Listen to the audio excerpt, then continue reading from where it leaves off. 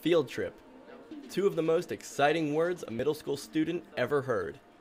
For the 8th grade students from Robinson Barracks on USAG Stuttgart, what better place to venture to than the SAP headquarters in Walldorf, Germany? SAP, the world's largest business software company, set out to inspire students and spark their imaginations.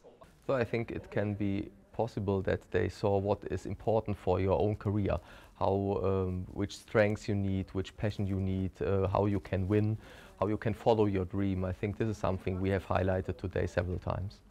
For a company like SAP that earned 3.3 billion euros in profit in 2013, it doesn't take much to motivate students and show them just how far their dreams can take them.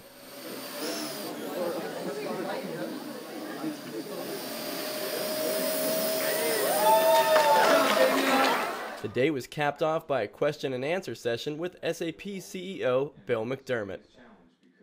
They kind of see him as a rock star, and how cool is it that it's someone that they are so inspired by that perhaps is not an athlete or a rock star or a singer, but someone who is wanting to work to shape the world to make it a better place.